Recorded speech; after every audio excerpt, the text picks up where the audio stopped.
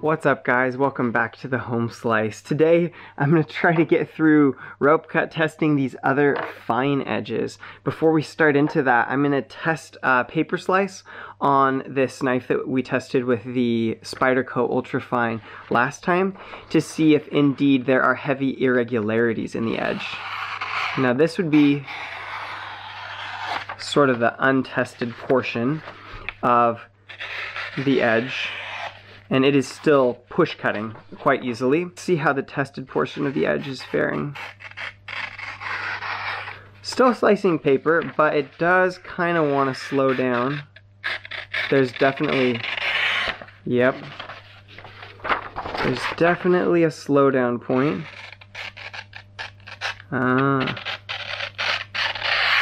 It's definitely a slowdown point very, very close to the mark where I was taking the best measurements. So I think it is probable that my best measurements wandered a bit because sometimes we were hitting more problem areas and sometimes we were hitting less affected areas of the edge just by wandering a millimeter or two in either direction.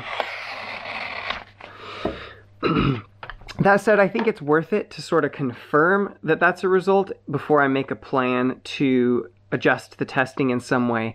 And it would be cool to cross-compare some of the edges. So obviously if this was true, then Spyderco Ultrafine would last twice as long as a dual grit edge. And I don't know if that's really reflective of reality, but it'll be interesting to continue testing and just see what kind of results we get. All right, we're gonna start with the yellow-handled Victorinox, which has been sharpened to 250 grit on the Easy Lap diamond metal plates.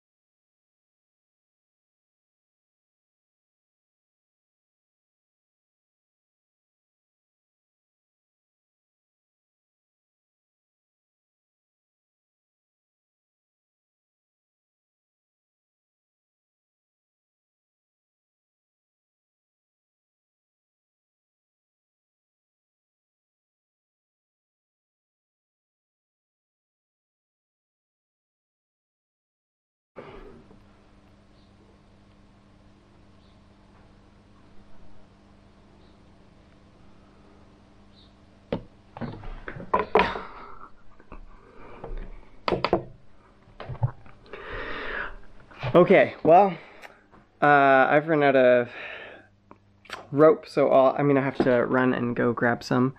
Probably also give my hands a break, maybe grab some gloves.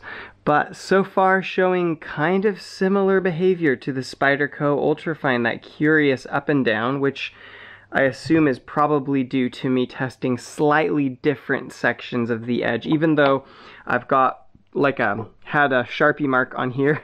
A, it's worn off, and B, the line is much wider than the actual best cutting media.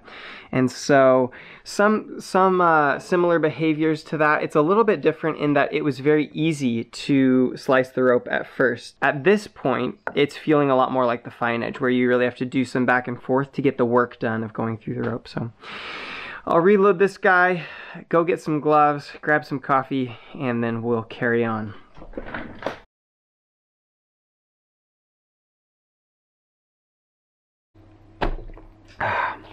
Let's see if we can't finish this edge off.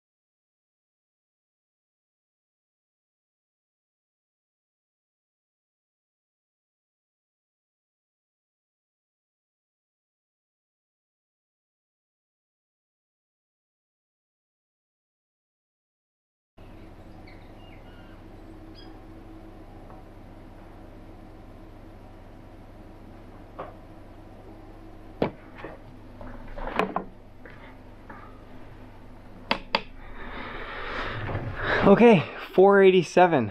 I don't have a clue how many cuts that was. I was just focusing on getting them in the right increments because I've had trouble focusing on that in the past.